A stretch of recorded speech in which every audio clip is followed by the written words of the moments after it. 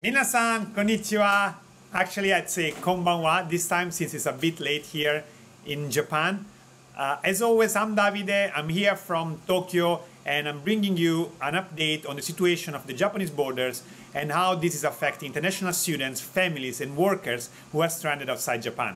There is quite a lot going on this time, and I'll try to share as much as I can with my update. But as always, I want to start first giving you an update on the vaccination in Japan and the current cases, since of course this is one of the key metrics that we need to keep an eye to also understand when the borders will open. And as you can see, vaccination is progressing steadily.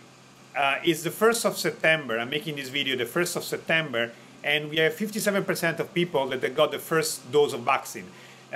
All of them will get the second dose of vaccine within 3 or 4 weeks, depending if they got Pfizer or Moderna, which means that by the end of September, we will be around 57, or even better, we will be close to 60%, which is 10% more the original goal that Japan had. Japan wanted to vaccinate 50% of their population by the end of September. And we are talking about reaching 59 to 60. Looking to this data, I think we will be close to 60. Maybe we won't reach 60 by the end of September. So this is really important. That will give an extra reason or extra momentum to our actions to ask for the borders to reopen in October, because the majority of the population will have the 2 doses of vaccines. The other thing is that if we see October, we can reach for sure even 70–75% by the end of October, which is again is earlier from their original goal. So that's something really good. The other good news is that cases for this wave seem to have topped to about the 5,000 we had last week. Of course, I can't really know what's going to happen in the future. However, as you can see in this news, it says here that for 10 days in a row, the cases were less than the week before. So, for example, this Wednesday, we got 3,000 cases, 3,168 cases, which is 1,060 less than the cases we have the same day last week. And that has been for 10 days in a row. So surely that shows a downward trend in terms of cases. And you can see this also in terms of nationwide. Sorry, this data is the Tokyo cases, 3,168 for Wednesday. And this is the nationwide data. We had 18,000, and you can see here that cases are going slightly down. Also, you can see in this graph, things are finally going down. So that could be the top of the wave when we had 5,000 in Tokyo and 25,000 in whole Japan. And also active cases are also slightly starting to go down. So this, again, we should never had this wave for sure, but it's better this wave happen in August rather than in September. So try to think positively in this way as well. Talking about something it's really hard to be positive about. If you follow me on Twitter, you saw my tweet already. So I found out that a bit more news about the event that DJs are getting visa for. So there is an event called Supersonic, which was supposed to happen the 18th and 19th of September, so in 3 weeks from now, in Chiba, very close to Tokyo, and in Osaka. Now there was a news that was saying that the Osaka event was cancelled because it's difficult to move the DJs, considering the current state of emergency, in 1 day from Tokyo, from Chiba to Osaka. However, the Chiba event is happening. Not just that, if you read this article, they say that the international artists, so the 10 international DJs, they got their visa already.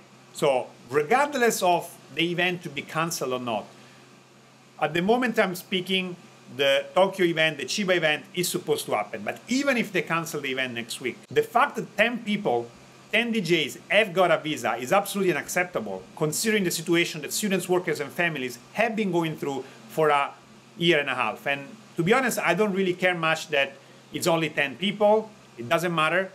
These things shouldn't happen. I'm trying to bring this up to politicians and institutions, including the Ministry of Education and Foreign Affairs. We actually spoke with someone and they looked surprised. It's like they didn't know, but someone must know. And I really want to try to find a reason behind it. Of course, they gave a special visa for them. They're not coming as tourists. They surely gave a special visa.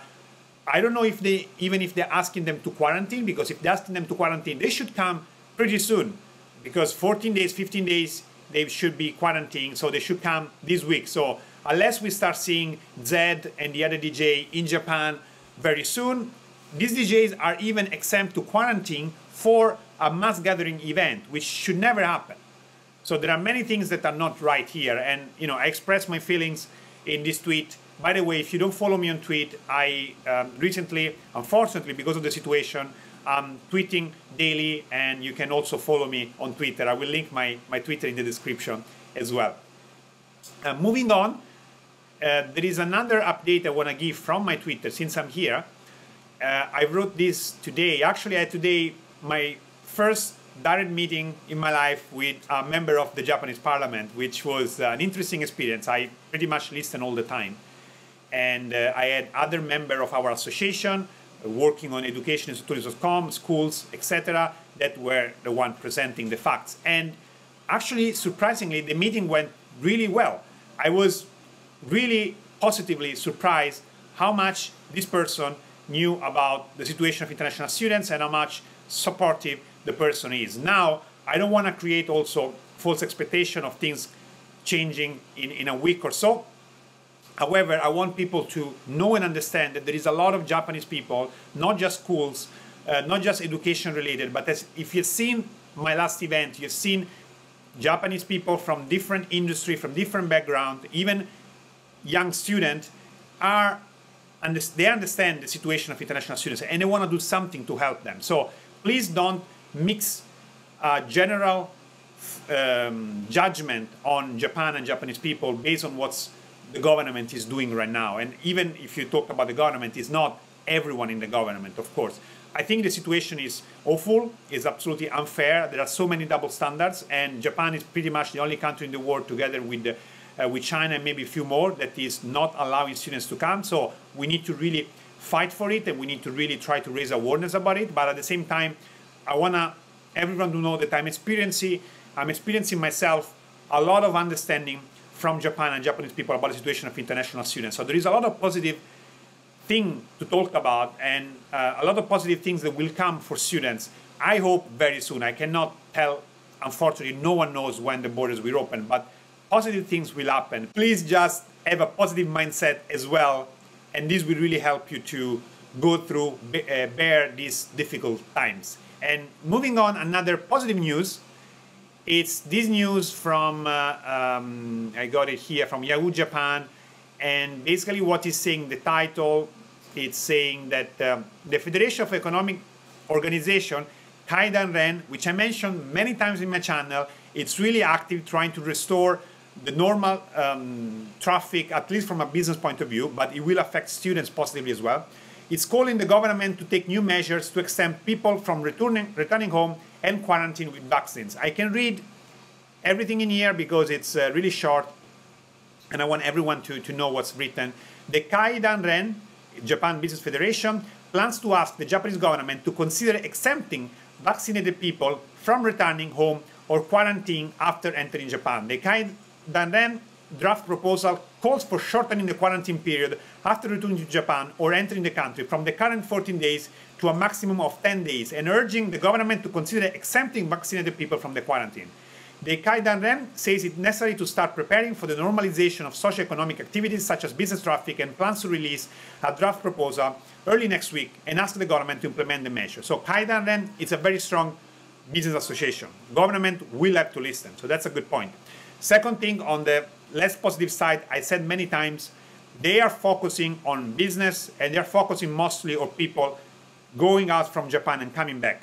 However, any change in the right direction will eventually affect positively students. So there is a hope that maybe not right away, also those rules will apply to students. And believe me, I'm quarantined now, being vaccinated, and having to go through a PCR test before flying, after flying, And it feels a bit odd, to be honest, because I'm sure I don't have the virus. I cannot go out now. I cannot even take it.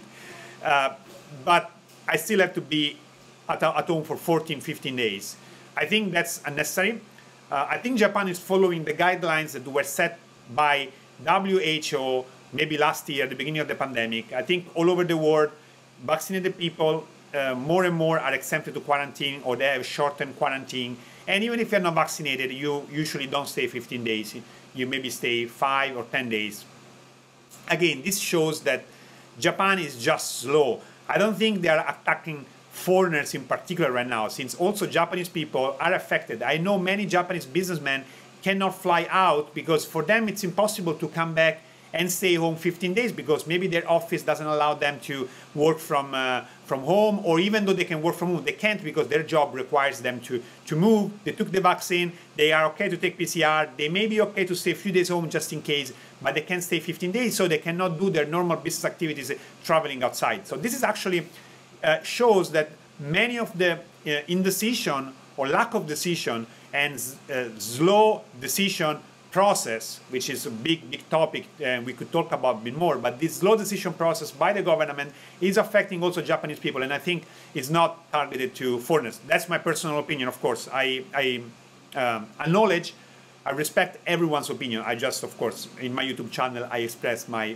personal opinion, and everything I say here is really my personal opinion and my personal knowledge. So please understand that also everything I say is my personal thinking and my personal judgment. The last thing I would like to show today, which I'm pretty excited to do, I translated for you the proposal for border reopen for international students. And sorry if I focus on international students here, but as I said many times, I came in Japan as an international student.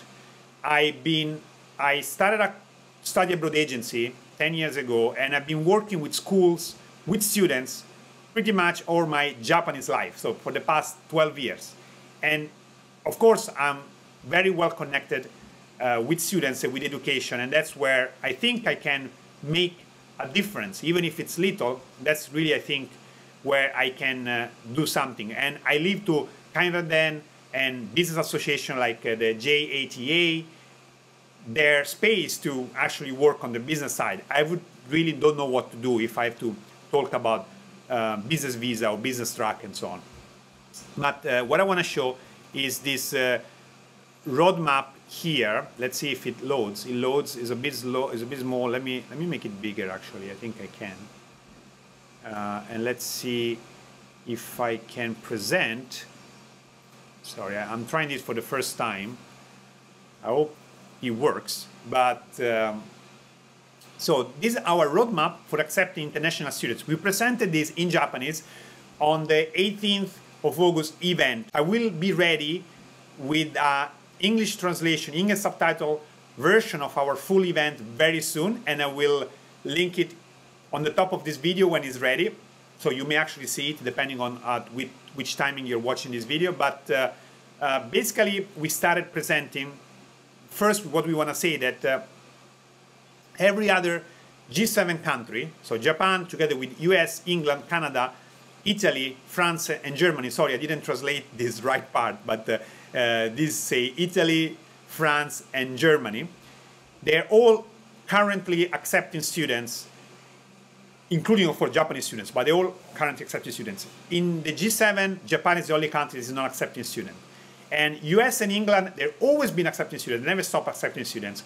Canada started in October 2020, and for Italy, France, and Germany, probably following European legislation, they started accepting students from June 2020. So they probably closed the borders for 3-4 months from March to June. But then from June last year, so they've been regularly accepting students.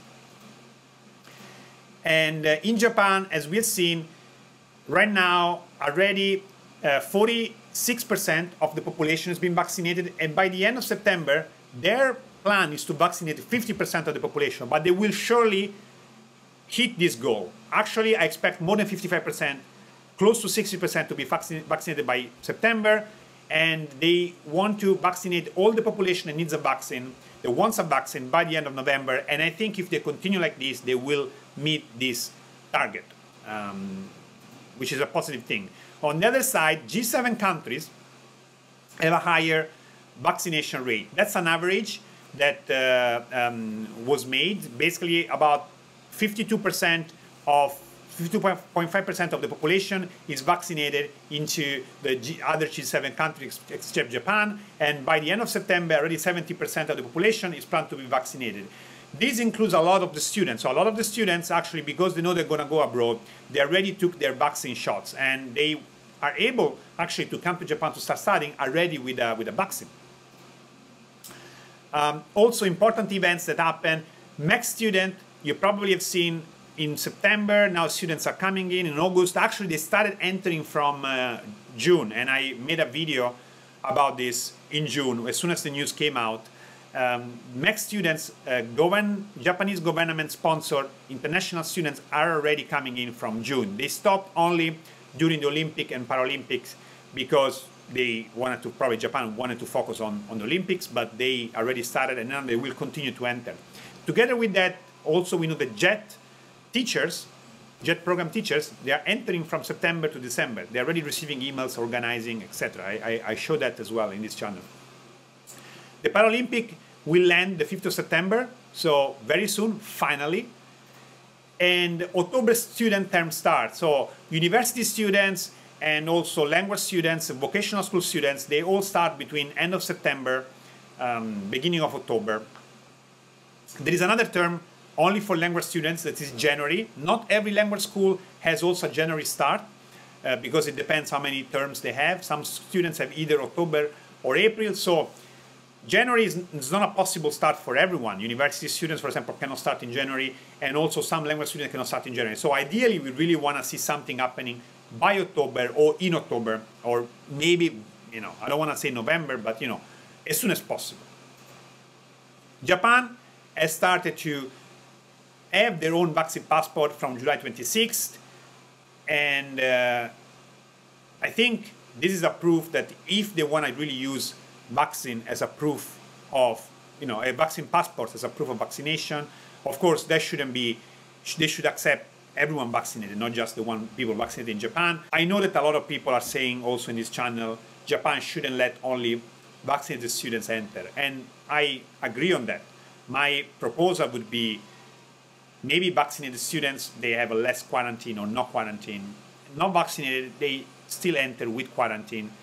That's just as an idea, right? I'm not going into details. But what I want to say is that at least it's something. Even Japan starts accepting vaccinated students only, or even if Japan starts saying, oh, if you're not vaccinated, you need to do a longer quarantine. I think it's already a start. We don't want to go into the details now on discussing about vaccine yes or not about this. I think we should just accept any positive move in the directions we want Japan to take. What have you been doing with our actions? So education.tourism.com, in Japanese we call Nihon Ryugaku Koronaka no Nihon Ryugaku no Tobira o Irakukai. That sounds like opening the borders to international students during Corona. Because we know Corona is not going to be zero anytime, not even next year, not even in 2 years.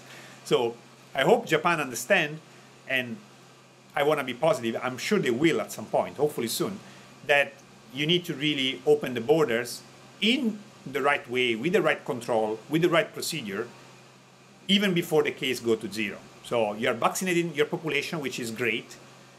You are taking precautions like PCR tests, which is great. You may ask for quarantine, hopefully not 15 days, but a shortened quarantine just in case, which is fine. I'm sure all of you will comply to these rules, but you need to open the borders because you can't isolate yourself for so long. You're going to really hurt your economy. And I've read also that people saying, but Japan cares about the concert, this DJ is coming. I think that's not even the case, because a concert is not going to bring as much money that you students, you workers, you families too, are going to bring to Japan, because each one of you is bringing friends in the future, is bringing families to Japan, is bringing a lot of things. You may start working in Japan if you are a student. You eventually will start working with Japan, in Japan. You will pay taxes if you're a worker or when you become a worker. Even as a student, you may actually contribute to society a lot. So Maybe some people don't understand that in Japan, they don't think about it, but your contribution is 100 times more than what a DJ could do or anyone else like that. Not because DJs are not important, just because that's one event versus your long-term impact. Because of that, one of the things we really want to do as our association and our actions is of course supporting students, and of course asking the government to open the borders, but also make Japan and Japanese people understand how important are students, workers, and family for the Japan future. That's, I think, is one of the really point we are trying to reach. That's why most of our events, most of our documentation and our actions are actually in Japanese. I try to communicate with all of you to tell what we are doing, but I think me and you can really understand each other very easily because we are come from the same side. What we really need to try to do is communicate in a way that is easy to understand for Japan, and at the end is a win-win if international students can come safely and can contribute to the Japan society, and Japan can be more globalized and have more diversity in their universities, in their schools, in their social life in general. Moving on, so what we did with our association, we start collecting student questionnaire, and from here you can see how much important has been each one of you from the very beginning in really trusting myself and our association, Gogo Nihon, trusting us, giving your time, giving your input, giving your stories, giving your videos, because without that, we couldn't really reach the politician like we did today. Without all these steps. So we started in June really collecting just questionnaires. We put the questionnaires on the website, if you remember, with photos. Many of you submitted us photos. You really worked with me, with us, to get to this point. And thanks to you, I don't know when the borders will open, but I can guarantee that the border will open earlier they would have opened without all these actions. I'm sure we are speeding up things. Japan is really slow. They need speed up. They need this type of action from someone, from some entity. First event we did, if you remember, it was in July. We invited students to talk. It was broadcasted on NHK, national television, during the midday news. That was huge. A lot of people saw it, and thanks to that, we received so many new supporters. So that was the first step. We made an event thanks to the students participating, thanks to the story you submitted. Thanks to that, we got a lot of other supporters. Thanks to those supporters, together with the core members, the schools that are working with me in our activities, we made a second event where we had the first politician, member of the parliament, attending, former Minister of Education. So, huge participation. You can see the event. I will link it here. You can watch the event. You can also listen to the Mr. Nakagawa-san words of total support for international students. Thanks to the second event, we moved further, and now we're talking with politicians, and we want to have a third event. We haven't finalized the details. It's really hard to have personal life, work, because, of course, I still run Gogo World, Gogo Nihon, and also working on all these activities. So sometimes I want to really to do things every day, a lot of things, but sometimes it takes a bit more time. But we're going to have a third event in September where we want to have some kind of panel discussion with again, Japanese people and students, and also involve politicians to see if something can really be done sooner rather than later. And what we ask here, sorry, I go to the end of my proposal, not my proposal, sorry, our proposal, because that's something we have worked, all of us has worked on this in the past 3 months from June, is the resumption of entry for international students from October 2021. Because students are getting vaccinated, because corona cases are going down, because Japanese population is getting vaccinated, because it's been over a year and a half, and students are willing to take PCR quarantine and following all the measures. The schools are willing to make a pledge where they will be responsible for the students coming. They will, of course, offer students a safe environment to study as well. So everyone will work together for the safety of Japanese population, safety of students, for the benefit of the Japan society, to bring international students in Japan. And I surely believe that's possible from October. Of course, the timing is running out, I understand, and there is a lot of discussion to be made. Still, our goal is to have students to come at some point in October and really do everything we can this month to raise awareness and to talk about the situation of international students. That's everything for today, and I really apologize if my video are getting longer and longer. I swear that each time I write a schema, before each video I write a schema of what I want to talk, I prepare a few things, and I promise myself, I tell myself that this time I'm going to make it more focused, because everyone, of course, has a limited amount of time and I want you to get all the important information, but then I just end up talking like this. And I feel when I finish the video that since, I've given extra information, I would rather, share it rather than cutting here and there. And also cutting each time would require so much time. So really sorry about that. I really, really, really, from the bottom of my heart, appreciate all of you that watch through all the video, or even if you skip, if you use the description to skip to the part you are interested, really, really huge thank you. But more than everyone, I want to thank everyone that has been liking, sharing my video. I know many of you each time are doing a great job, are really helping our voice to be heard, sharing. Even a single share really could reach new people, really could reach actually a company that could support us, or could reach a person, a student that could submit an extra form that will be read by some politician that will actually make a difference. So I think really every little like, every little share is helping us a lot to get to where we are now. And huge thank you for liking, huge thank you for subscribing, huge thank you for sharing. If you're new to the channel, as always, I just ask you to subscribe if you're interested in news about the Japanese borders, or you are a student, worker, family stranded outside Japan, or planning to go to Japan, since the content that I'm creating and I will create will be very, very relevant to you. Thank you very much for watching, and I'll see you in the next video. Mata ne!